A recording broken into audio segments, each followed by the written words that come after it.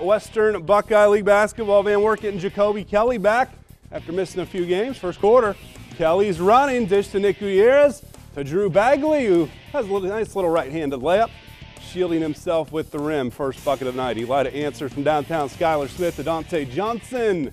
3-2. Bulldogs, very tight game all night. Then Gutierrez, the steal. Good job getting in the passing lane. Watch this pass then to Kelly. Right-handed layup is good. A big night for Jacoby in his return. More from Elida. Drew Sarno scooping to the hoop. Gets by the defenders. He had 17. Back comes Van Wert. The inbounds to Kelly. Watch this play. Tough shot on the jump stop. Falling away with the left hand. He had 21 to lead all scores. Then it's Gutierrez showing off the range.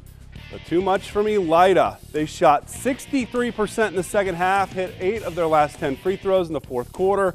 20 points by Daniel Unruh gives Elida the WBL victory. They only have one setback in league play, 64-61, so Elida another tight victory.